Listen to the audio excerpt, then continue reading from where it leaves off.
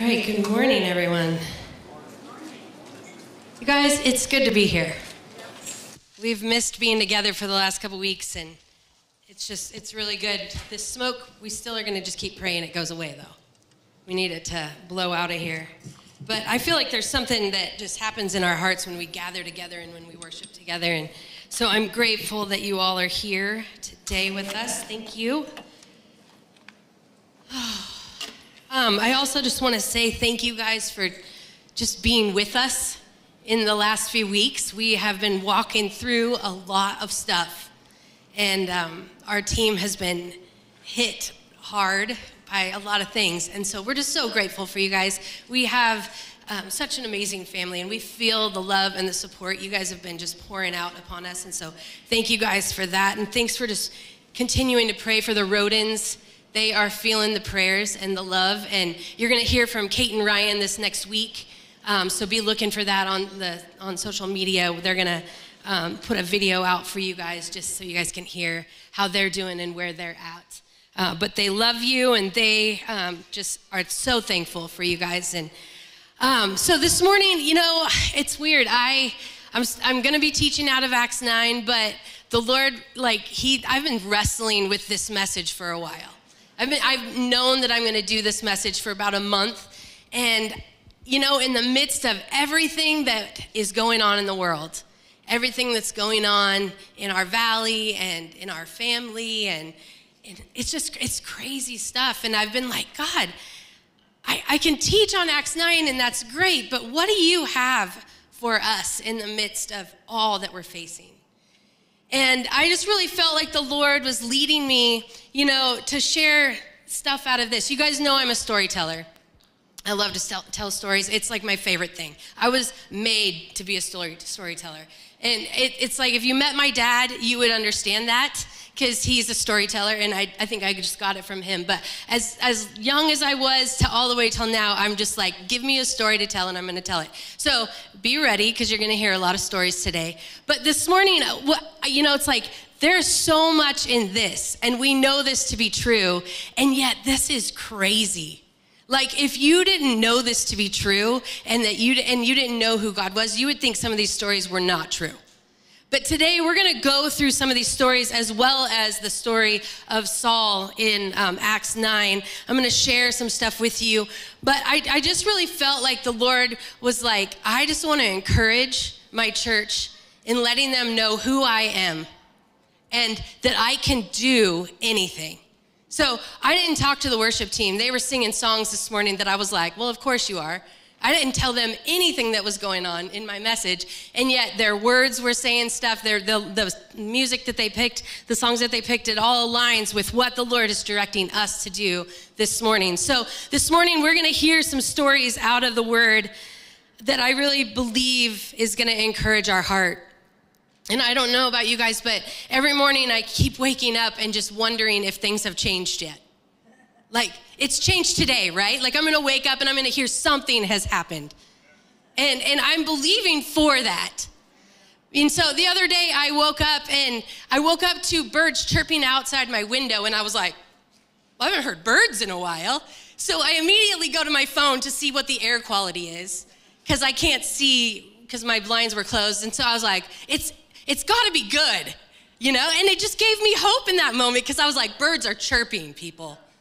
Right? And so we're just going to keep praying for that, praying for the fires to cease and the smoke to be out of our valley, because I think that's even just a ploy of the enemy just to get it to be heavier on us at this point too.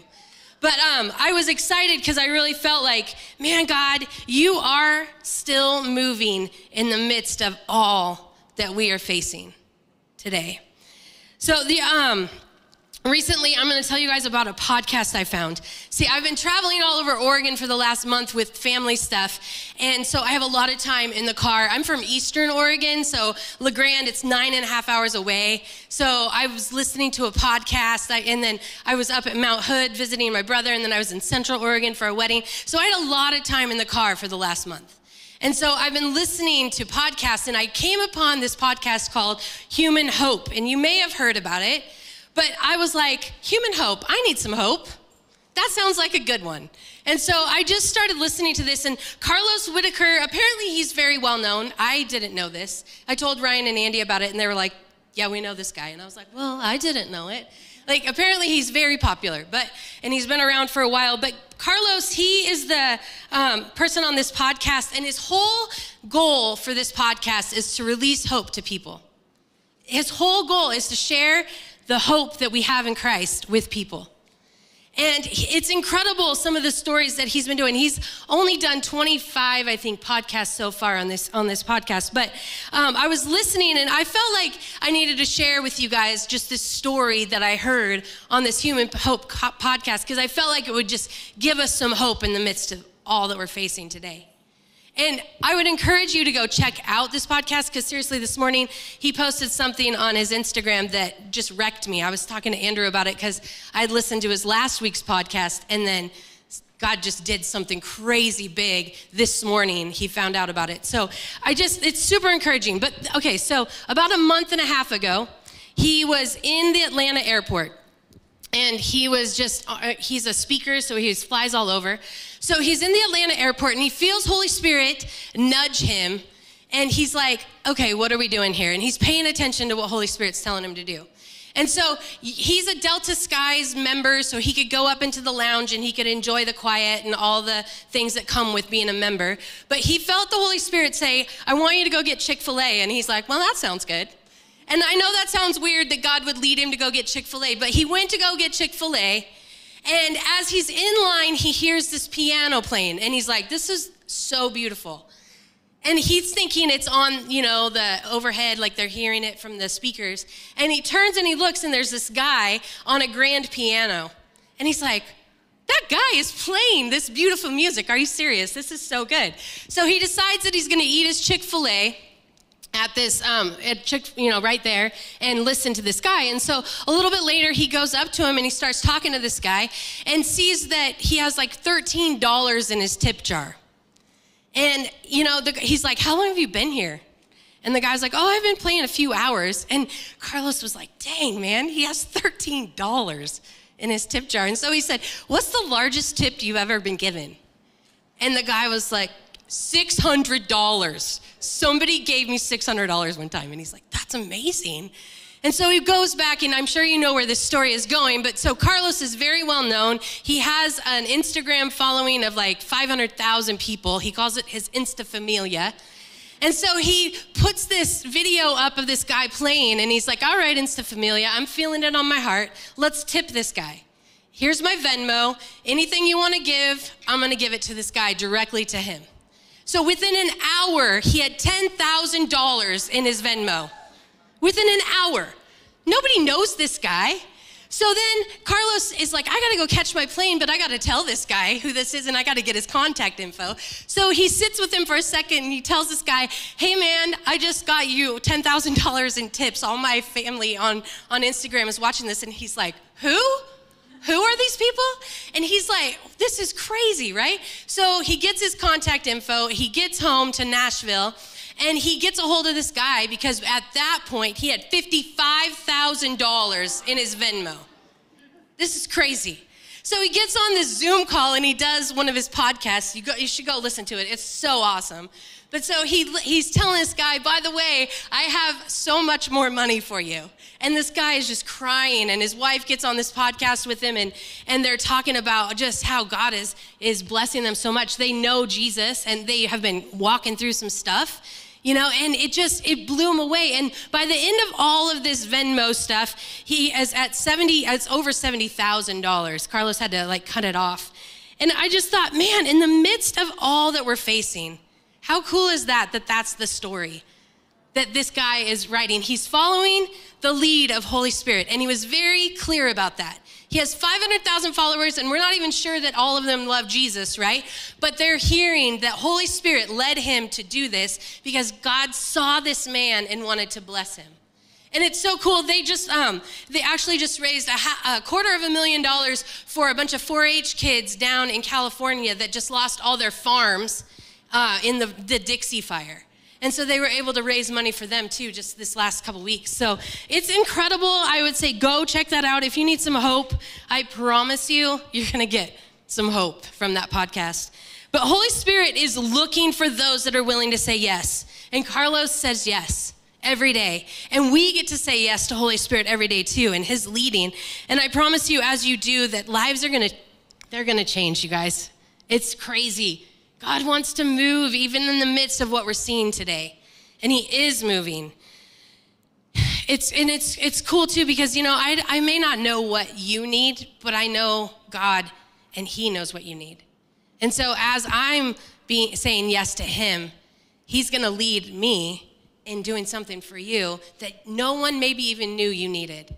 And I've been I've received from you guys on that, and I just know that God has, he just knows us. He knows what we need, and he loves us so much.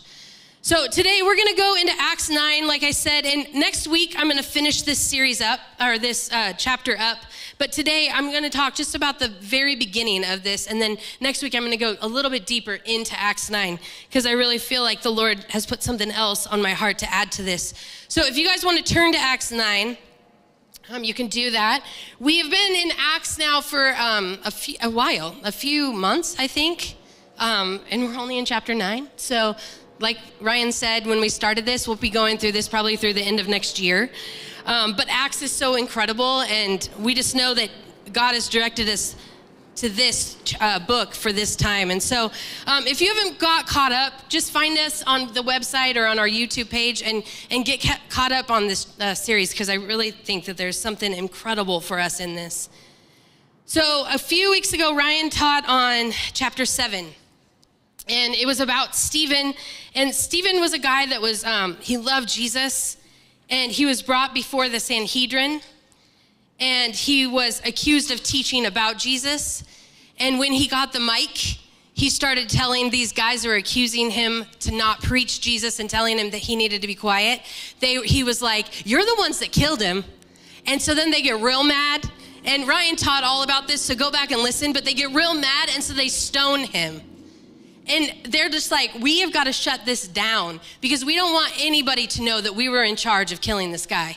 We don't want this to go everywhere. So I'm getting so excited that I'm like gulping. Sorry. I get so excited about what I'm teaching. So then last week, Drew preached on chapter 8.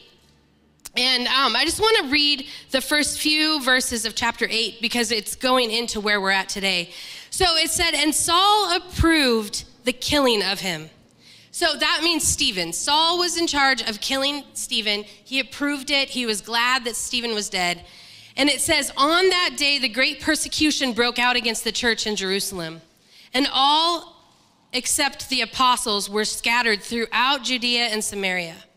Godly men buried Stephen and mourned deeply for him. But Saul began to destroy the church. Going from house to house, he dragged off both men and women and put them in prison. So Saul hates Christians, and he is doing everything he can to stop the spreading of the gospel throughout the world. And so we're going to pick up in Acts 9:1 right now. And it says, meanwhile, Saul was still breathing out murderous threats against the Lord's disciples. He went to the high priest and asked him for letters to the synagogues in Damascus, so that if he found any there who belonged to the way, whether men or women, he might take them as prisoners to Jerusalem. As they neared Damascus on his journey, suddenly a light from heaven flashed around him. So Saul, he's a Jewish leader, and he believed that Jesus is a false Messiah. And he despised Christ, and he would get permission to go from city to city to have Christians arrested. And then his vote would be that they would all die, that they would be killed.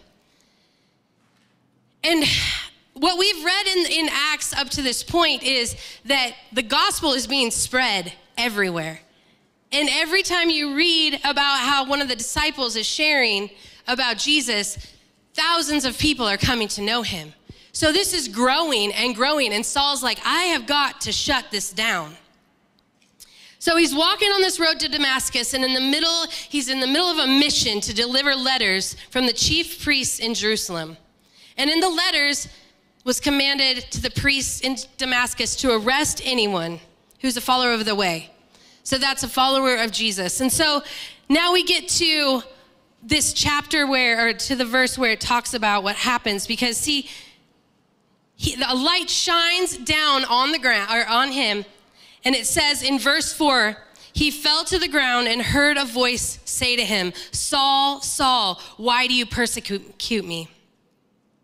Who are you, Lord? Saul asked. I am Jesus whom you are persecuting, he replied. Now get up and go into the city, and you will be told what you must do. The men traveling with Saul stood there speechless.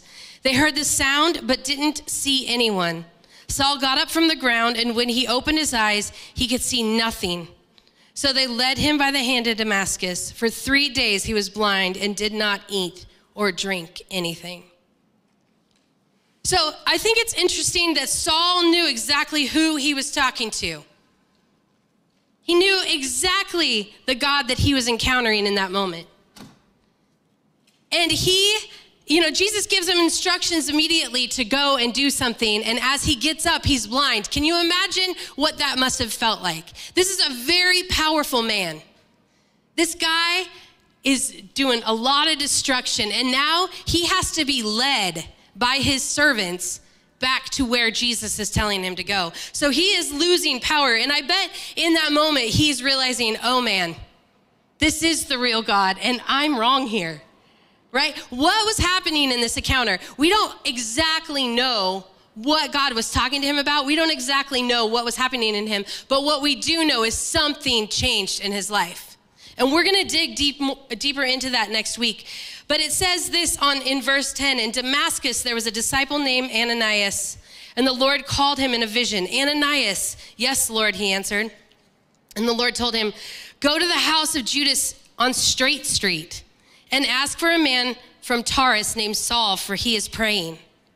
In a vision, he has seen a man named Ananias come and place his hands on him to restore his sight.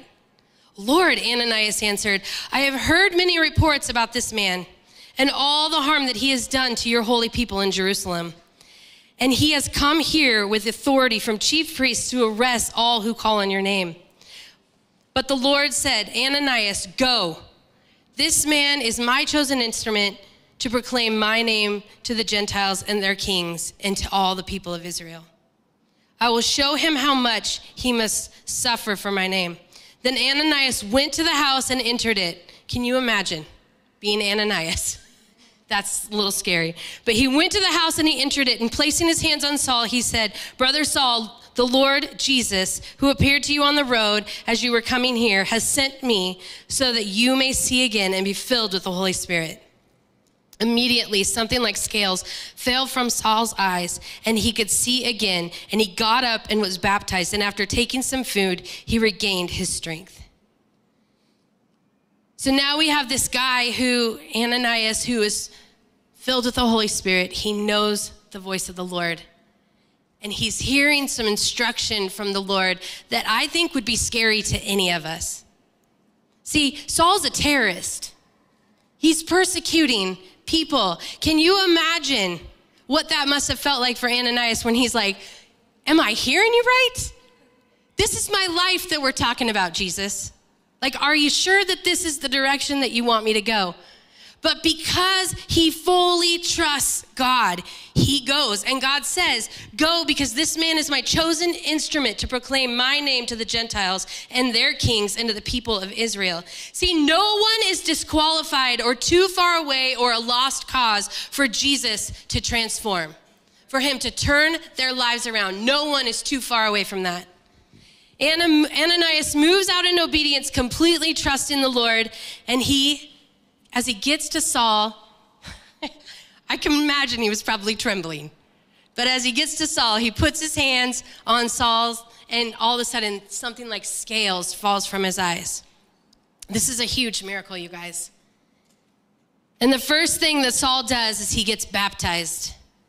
Baptism is it's a sign of leaving the old behind and living a new life. And Saul was leaving behind all this that he has known, all this that he had been doing, he was coming out a brand new man. Side note, we are doing baptisms next week. And so if you have not been baptized, we are doing baptisms. So this is a miracle, and this is huge. And this should bring us hope today, especially for all that we're hearing about that's going on in the world. You know, there is so much happening right now, especially in Afghanistan. And I'm saying, man, God, do it again. Show up again. I don't know what that looks like, but we are going to trust you to move again. If God could do that in Saul's life, he can do it again today in the ways that we least expect it. So like I said, I'm going to dive deeper into Acts 9 next week, but I really want to get into a few other things. I felt like what the Lord said was, one, this was a huge story. There's a terrorist that then went on to preach Jesus, right? There's a guy that was persecuting and killing Christians, and now he's joining them. And he is telling everybody about this Jesus that he knows personally. And so I was hearing the Lord, and he was just like, Kim, I want my people to know that I can do anything. That you have no idea what I'm already doing right now, and he wants to partner with us. He wants to give us hope. Because you guys, I don't know about you, but it is heavy right now. There's a lot of stuff that is going on that I'm like, God, what the heck do we do? What do we do? And here's what we do is we turn our eyes to him, and we follow his lead, and we go out as he's directing. We do what he's telling us to do. So this morning, I felt like I was supposed to share some stories that I think are crazy. Like I said, we know the word of God is true. And sometimes we read these stories and we're like, yeah, I've known that story my whole life because I was taught it in Sunday school. But I want us to really realize what happened in these people's lives. The first story is out of Exodus, and it's when Moses is leading the Israelites out of Egypt. See, God's people, they're in Egypt, they're in slavery, and God's like, I am gonna set my people free, and I'm drawing them into the promised land. Moses, go. So Moses goes, they all, you guys know the story. They get out of Egypt, and they get to this place where they have the Red Sea on one side, and they have the Egyptians on the other. I don't know about you guys, but there's a lot of times where I'm feeling like I have no way out. God, I can't see. There's a sea here, and I can't get through it. And my enemy's attacking me this way, and I don't know what to do. See, that's how the million Israelites are feeling. They're like, why did you bring us out here? What, to die? And God's like, no, let me show up for you, right? So it says in Exodus 14:10, as Pharaoh approached, the Israelites looked up, and there were Egyptians marching after them. They were terrified and cried out to the Lord. They said to Moses, was it because there are no graves in Egypt that you brought us out into the desert to die? What have you done to bringing us out of Egypt? Didn't we say to you in Egypt, leave us alone and let us serve the Egyptians? It would have been better for us to serve the Egyptians than to die in the desert. See, that's where people are right now in the world. They're not sure what to do, and they're just like, just leave me alone. But it says in verse 13, Moses answered the people, do not be afraid.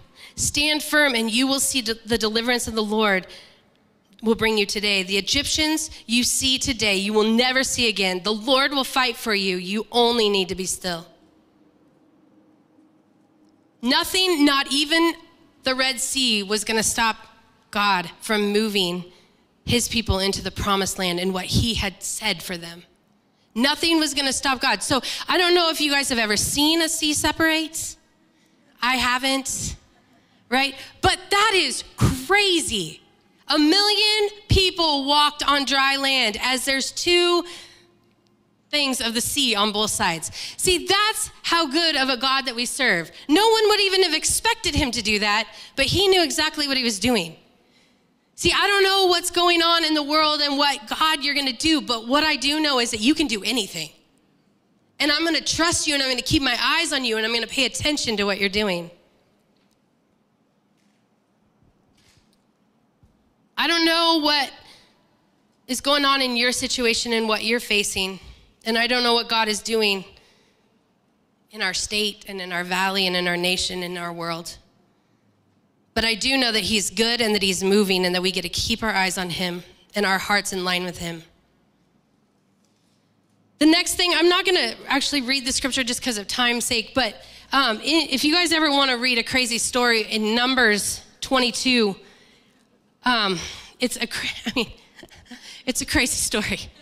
It's a story of a donkey talking to a dude.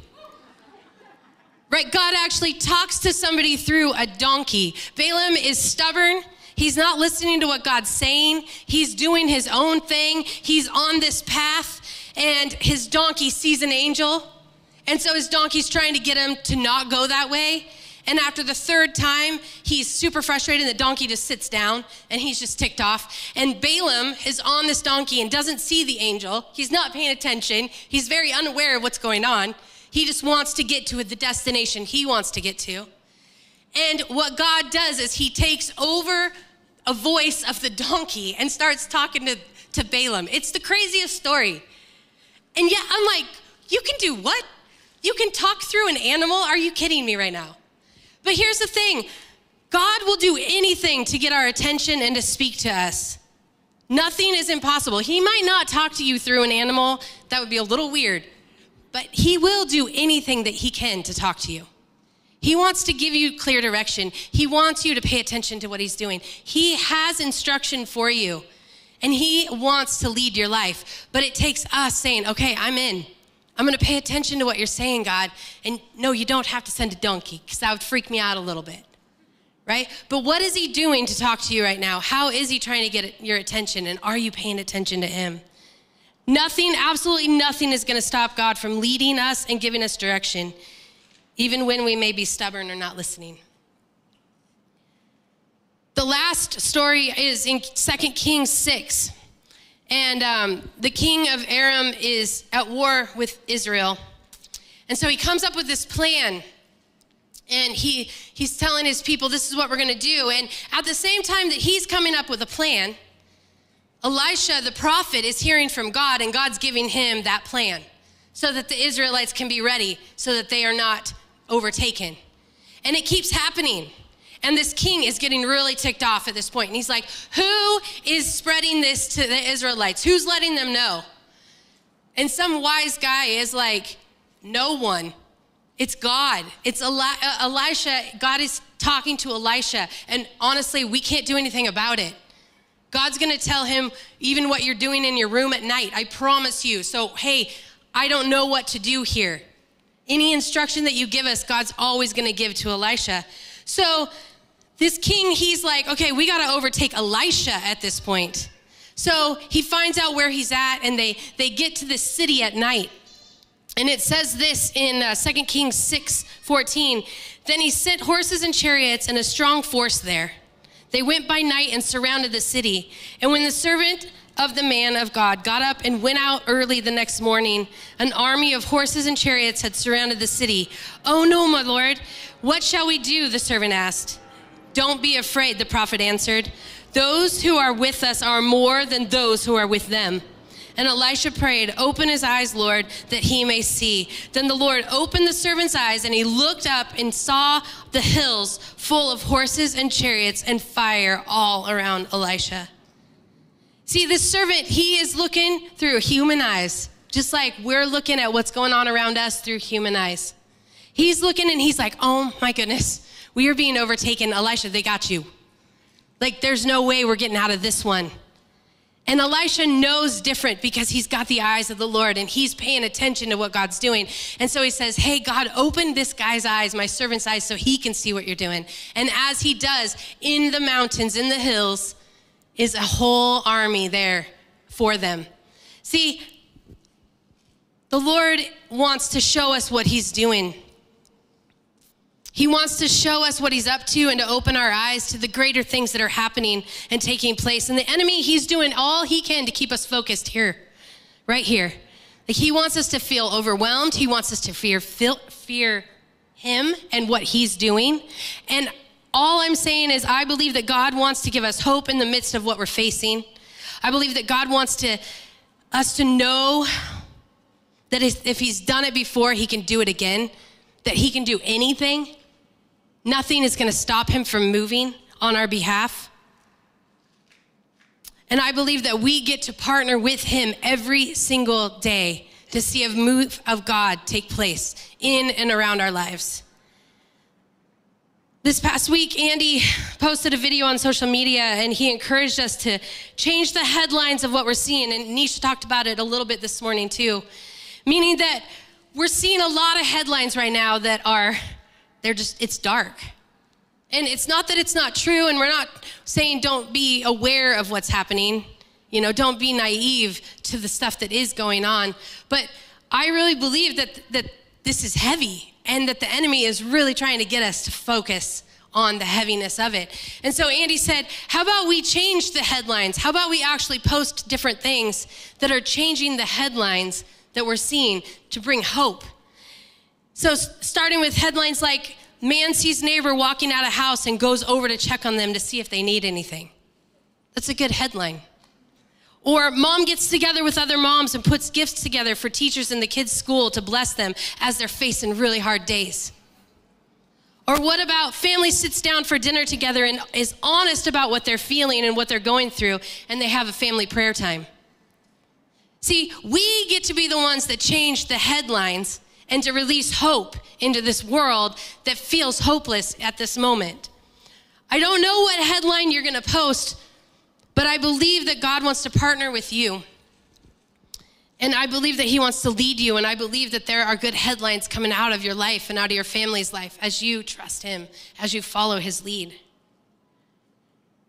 And again, I'm not saying that we shouldn't be aware of what's going on,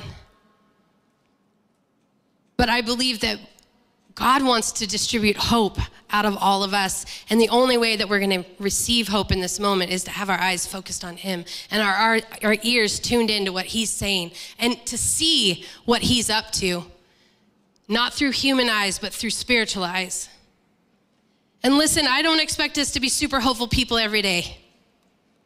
You know, the last couple of weeks have been really hard, and Andy and I, it's every other day, it's Andy's going through a hard time, and then I'm going through a hard time. And we get to support each other. We get to be there and encourage each other in those days. Like, that's what we get to do as a family, right? Not every day are you going to be super excited and hopeful and joyful about what's going on. But I would say if you are, go find those that aren't right now and encourage them. Be with them. Hold up their arms. We get to surround and support each other and remember that even in the midst of all that is happening, we are following a God who encountered a terrorist on the road and changed the whole trajectory of his life. And we're following a God that parts the Red Sea in order to get his people safe and living in the promised land that he has for them.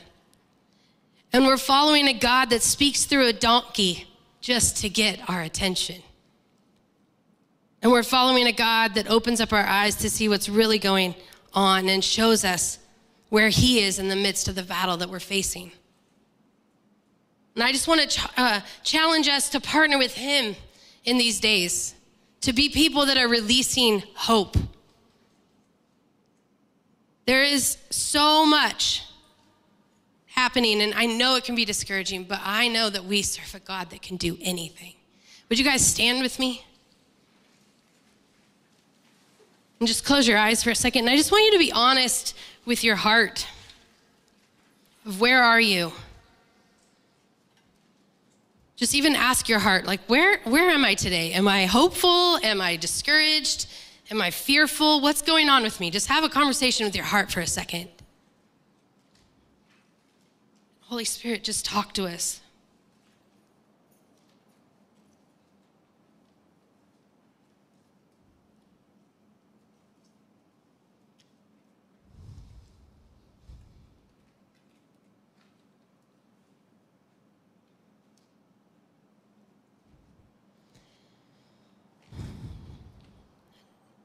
Jesus, we're facing a lot of things these days. And a lot of times it can feel heavy, and we can be confused. We cannot understand what's happening around us. We can feel hopeless. We can feel helpless. But God, what we know is that we know you, and we know that you can do anything. You just showed us. And I just ask, God, that as we are walking through this week, that what comes out of our mouths would be different than what's been coming out of our mouth. That we would be people that are releasing hope where it seems hard and those that don't know you are feeling hopeless. God, I pray for divine encounters with people that are needing to feel hope right now. I pray that you would do something in this valley that radically shifts us from being a hopeless valley to a hopeful valley. We may not see the whole COVID numbers changing or the smoke being gone or whatever, but God, what we know is that you are good and that we get to release your hope into this valley. So I just pray, God, that you would just move on our hearts. Anywhere that we're discouraged, I just ask that you would go and meet with us in those places.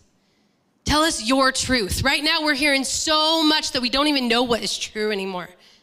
But you only speak truth. So open our ears to hear what you have to say. Let us only be led by you. And God, I pray that our lives would be those headlines of hope this week.